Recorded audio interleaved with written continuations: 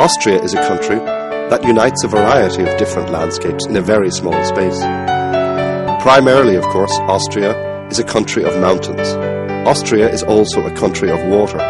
Breathtaking waterfalls lie only a few hundred kilometers from giant floodplains, which are among the most important in Europe. This wide variety of Austrian landscapes is inhabited by numerous animals that have long gone extinct elsewhere.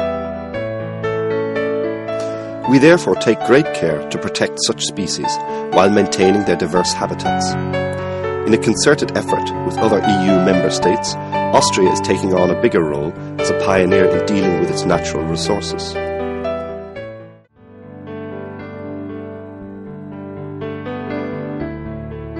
The Hohe Tauern Mountains, the Glockner Meadows, are distinguished by an extraordinary wealth of flowers.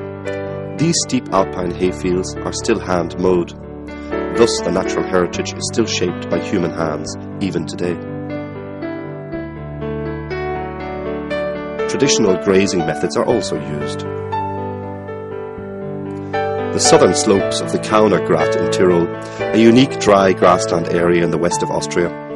Regular shrub clearance and grazing by a specific type of goat help to maintain this living space. Bogs are among the most delicate habitats. In the past, they were severely damaged by removal of the peat. Today, environmental restoration programs are being carried out in Austria's peat bogs, which should soon to be restored to their original condition, thereby preventing them from further drying out.